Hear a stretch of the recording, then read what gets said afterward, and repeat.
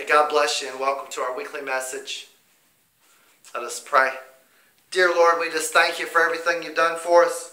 We thank you, Lord, for the message you're about to give us. We ask, Lord, that it will be your words and no one else's. Father, we just pray it will go forth and touch every soul you'd have to touch for your glory. In Jesus' holy name we pray. Amen. Let us go to Ezekiel 33. Let's go to verse number 1. Again the word of the Lord came unto me, saying, Son of man, speak to the children of thy people, and say unto them, When I bring the sword upon a land, if the people of the land take a man of their coasts, and set him for their watchman, if when he seeth the sword come upon the land, he blow the trumpet and warn the people, then whosoever heareth the sound of the trumpet, and taketh not warning, if the sword come and take him away, his blood shall be upon his own head. He heard the sound of the trumpet, and took not warning, his blood shall be upon him. But he that taketh warning shall deliver his soul. We live in a day when the word of God has gone forth to so many. There have been so many watchmen through the years appointed. So many watchmen trying to say, hey, turn from your sin, turn from the mess, turn from this worldly way, turn to God. Put God first. It's time to put him first. It's time to seek after him. It's time to be his people, and he'll be your God. We live in a day when so many have gone forth saying those things. And wherever you're at today, if you've never heard any of that, and you're listening today, then praise God, because today a watchman is telling you, hey, it's time to turn to Jesus. It's time, because the storm is coming. The sword that God speaks of is coming. All that stuff is coming. I don't know when, I don't know where, I don't know how, but I know it's coming. I know it because my Bible doesn't get any better truly till the end. Till Jesus comes and fixes everything. Till the new heavens and the new earth. Till God deals with everything. Till he sends the devil and all that followed him into the lake of fire. But my Bible truly reads that there's a lot of rough days ahead. And I truly believe that. And I truly believe today that watchmen need to be out there saying, hey, it's time to turn to God. It's time to get right. Tomorrow is not promised to you. It's not promised to me. God is no respecter of persons. Just because I preach the gospel and try to do what he'd have me to do, I'm not any better off than you. Truly, I can suffer whatever. It rains on the just. It rains on the unjust. Being ready. That's what we're told to do. Being prepared. Taking heed to the voice of the watchman. Because it's truly sounding out in this day, in this hour. You say, preacher, what must I do? What can I do? It's time to be saved. It's time to give Jesus who you are. It's time to ask him to be your Lord and Savior, to follow after him. And if you've done this and you just kind of live whatever kind of way and you're doing this and that, it's time to get close to him again. It's time to come to him with all that you are. Make him the focus of your life. Put him first. There's no better time. The children of Israel in that day, they all knew God. They all knew God was up there. They all probably went through the motions of the temple and all the things that they had done. And yet they let all these other things in. They let all these idols in. They let all this iniquity come into their life. And they began to separate them from Almighty God. God wants a people that are after him. He is a jealous God. He wants to be first. Considering he gives us the breath that we breathe, the food that we eat, the sunshine that keeps our world alive, everything that he gives us, considering he does all that, surely we can put him first. Surely we can make him Lord of our life. He wants first place because he's earned it. Just as you, if you've got children, you want them to love you. You want them to appreciate who you are. You want them to listen to what you tell them. You don't tell them things because you're trying to hurt them. You don't tell them things because you're out to make their life miserable. You don't tell them things to disrupt any kind of good thing in their life. You tell them things to make their life better, to give them a more abundant life that you can give them on this earth. You tell them and teach them the things that you know are good, that you know helped you. You tell them because you've been there and you've done that. God Almighty does the same thing for you. God Almighty is a parent that has never, ever done anything wrong.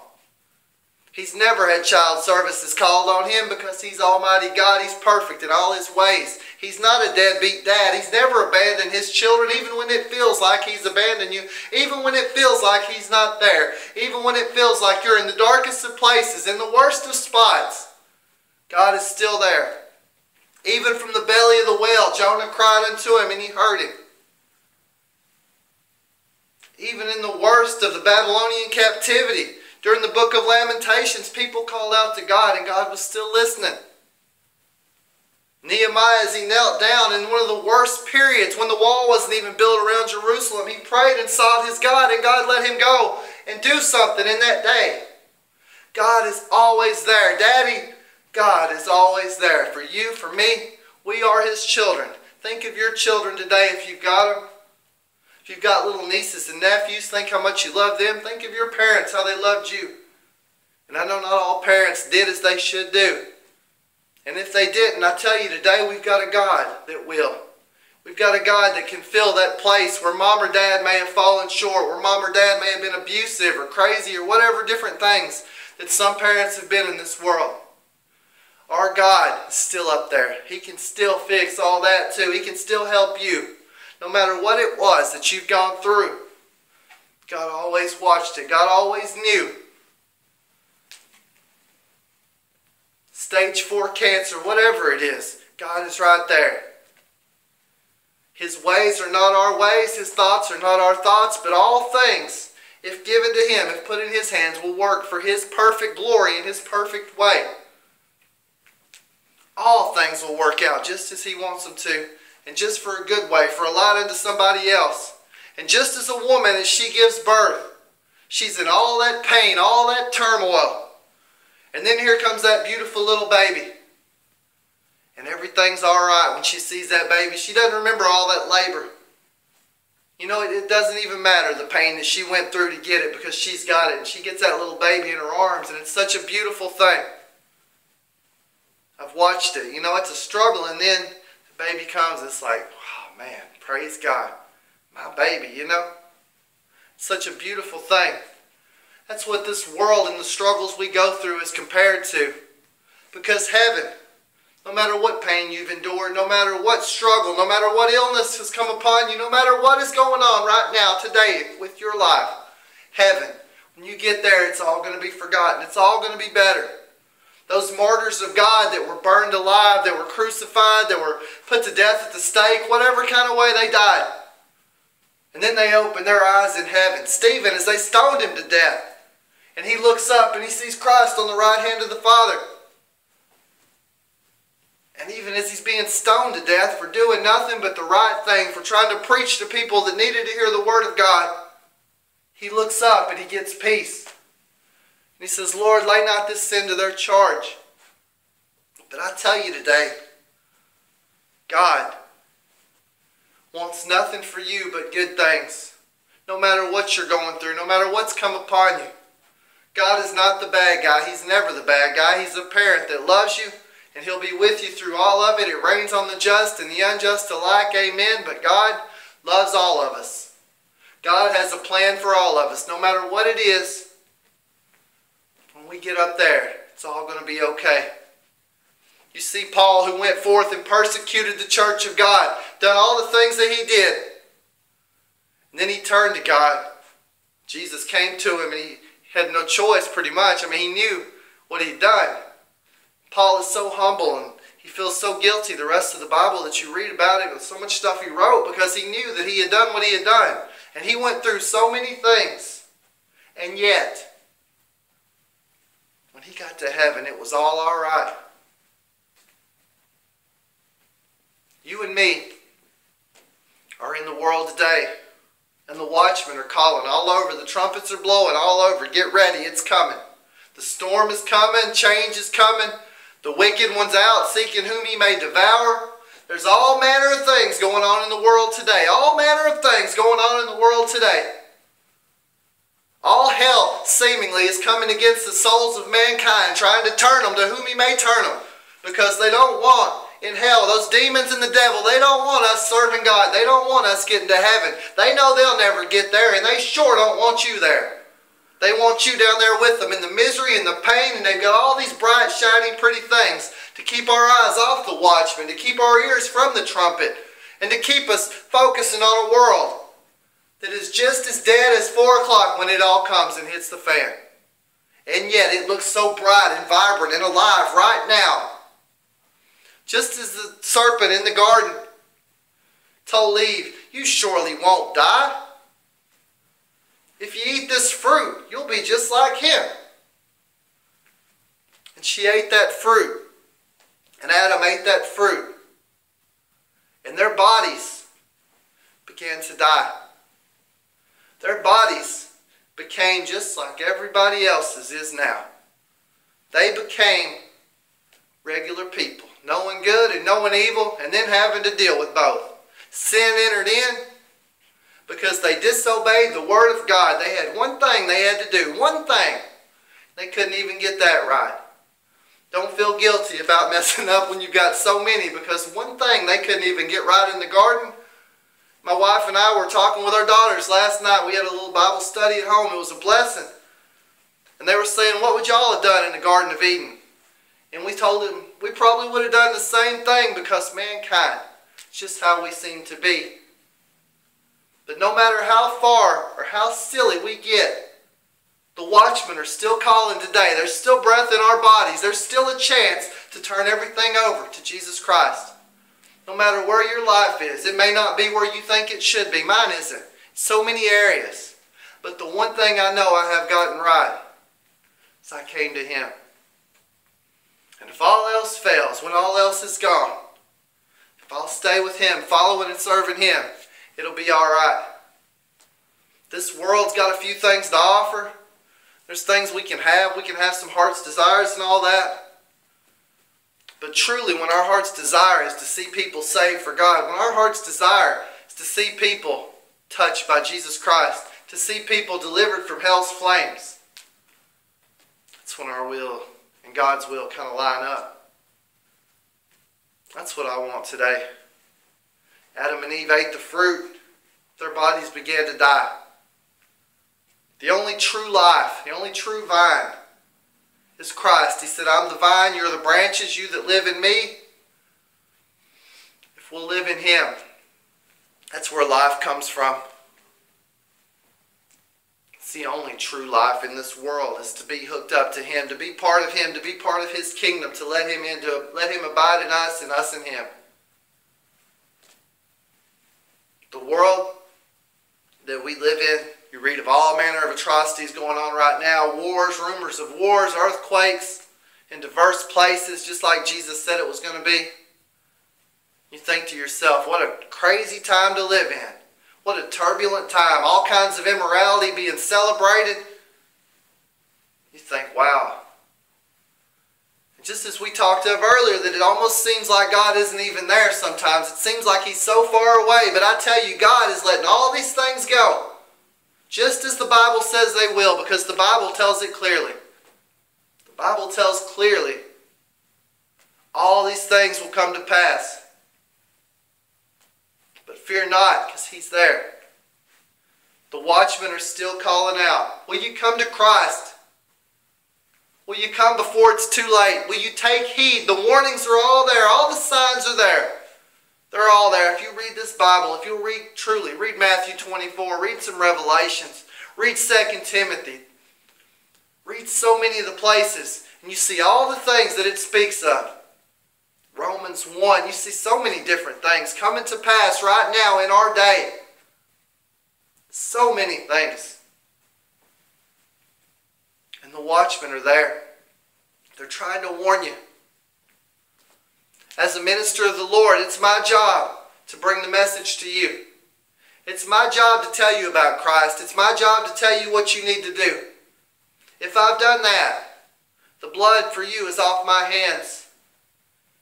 and it's into your own. You take the responsibility. If you know the truth, then it's your responsibility to do something with it. And I say that to you today, encouraging you, that you know what it is that you need to do. You know where you stand with God. You know that without Jesus Christ, there's no hope. There's no future. You know that living in the sin and the mess that you might have slipped into, if you're living in it right now, that there's no hope and no future in that. You know that living for this world is a temporary thing, because this world is going to pass away. And all the things therein, one stone won't stand upon another. Just as 2 Peter 3 last week said, seeing that the world and all these things will be burned up, what manner of persons ought we to be? And I ask you today, what manner of person should you be? Knowing that it's all coming. Knowing that things are going on right now, some awful things. And you say, preacher, I'm not good enough to come and be saved right now. I don't have what I need. I'm not doing what I need to come and be God's. I'm going to serve God, but not today. I've not cleaned up this area of my life or that area of my life or whatever. I'm not ready yet, preacher, to do what God's got for me to do. But the boy that came with the fish and the bread, did he have enough to feed 5,000 people, 5,000 men, and then the women and children with them? Who knows how many people in all? Did he have enough food to feed all of them? No. What did that little boy do? He handed those to Jesus. Jesus took those. And when Jesus got into that, everybody was fed and there was leftovers. When Jesus got into it, you are not holy enough. I'm not holy enough. There's nothing perfect about me. There's nothing good about me without Christ inside of me, without letting Him in here, without letting Him do what He'll do. There's nothing good enough in me. Travis Williams is just a man. Just like you, I'm just a person.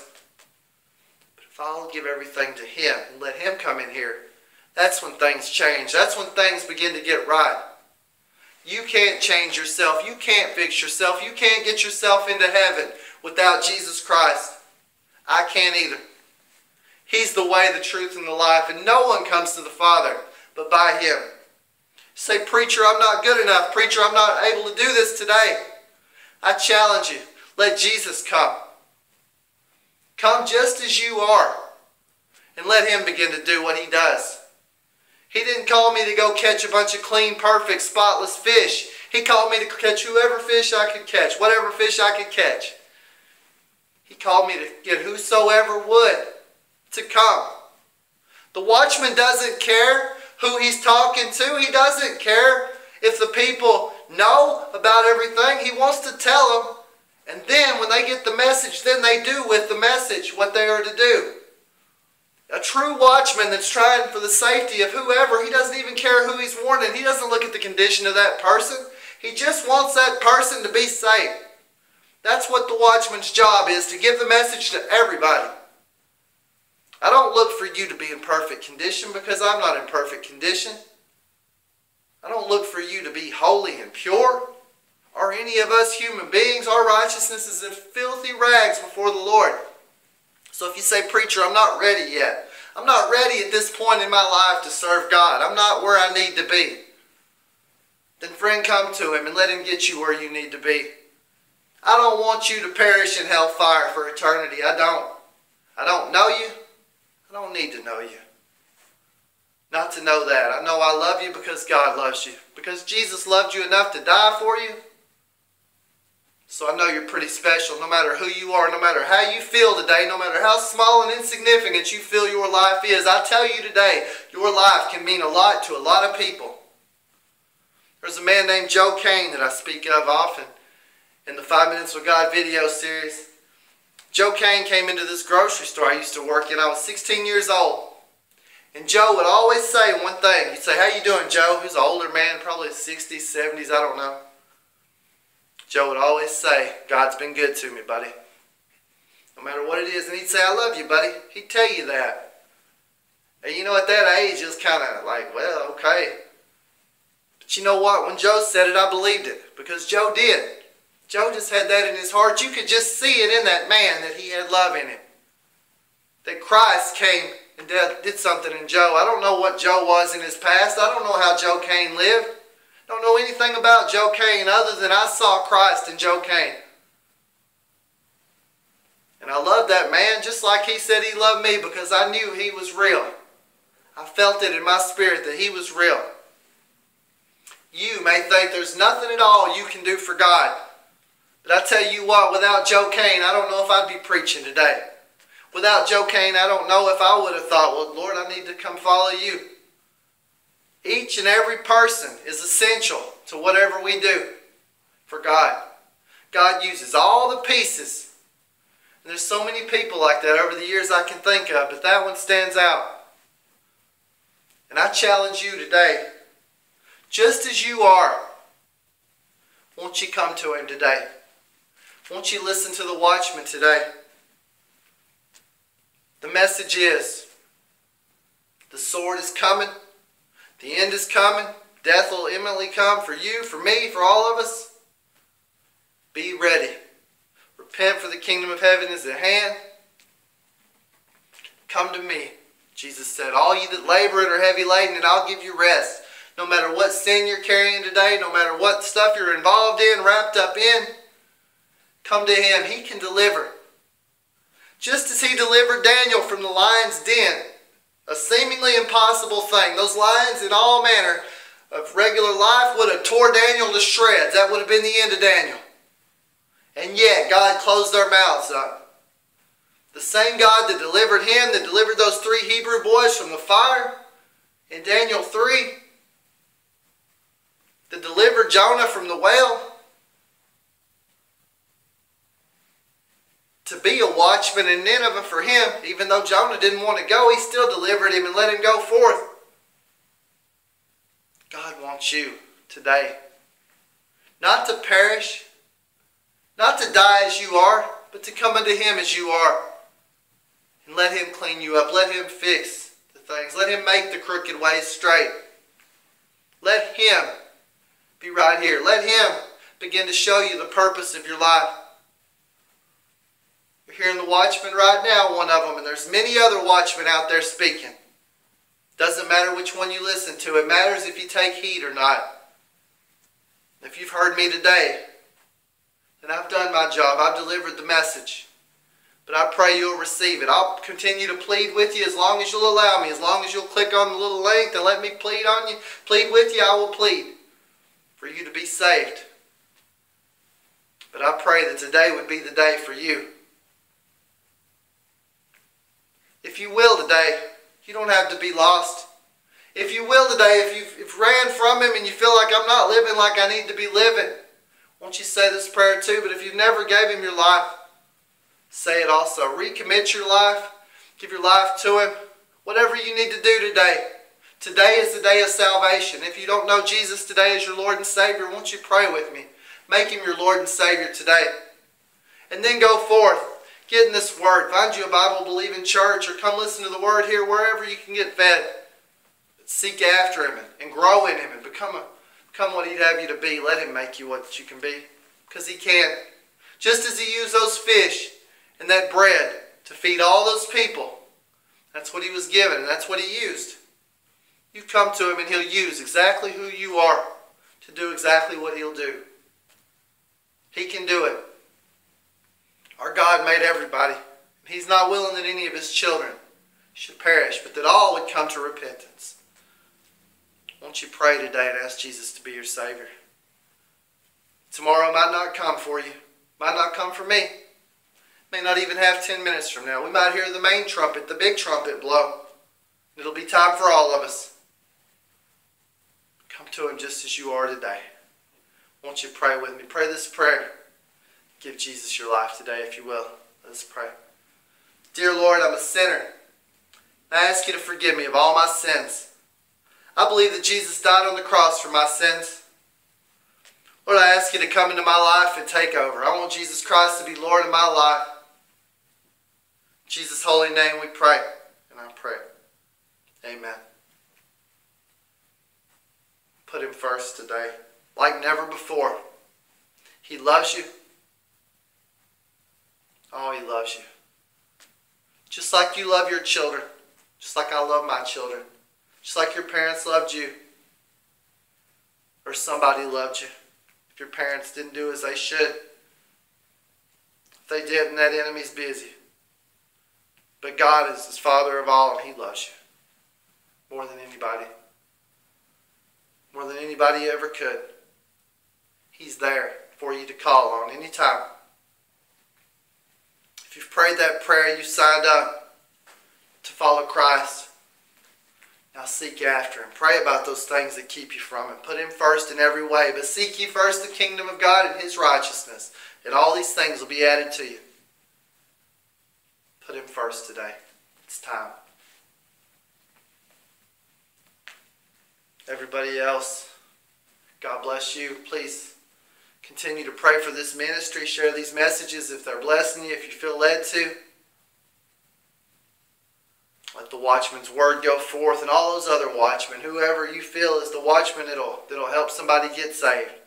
Because it's sure not a contest. It's sure not a Travis Williams show or whatever other preacher show. It's about God. It's about His word going forth. That's what we want.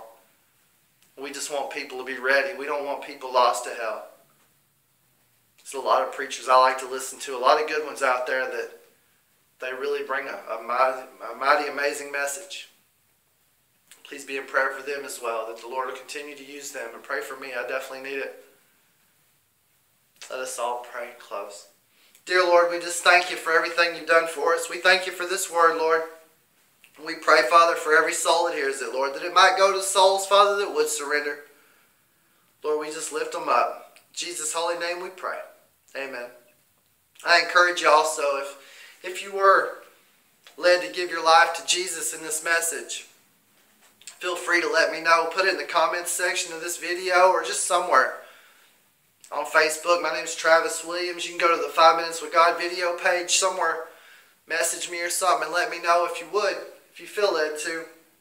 It's not a must. You don't have to, but it'd just be neat to know that this message touched you and that I can be praying for you and maybe help you wherever the Lord would let me.